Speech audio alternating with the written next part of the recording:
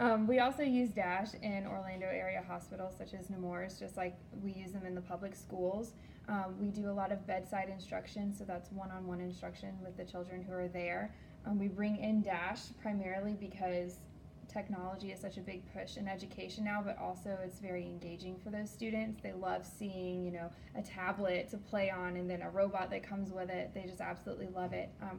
We primarily focus on teaching mathematics with the robots, and so from time to time, the robots themselves will actually teach the mathematics, such as using geometry, but other times we just use the robotics as a way to be engaging for the students.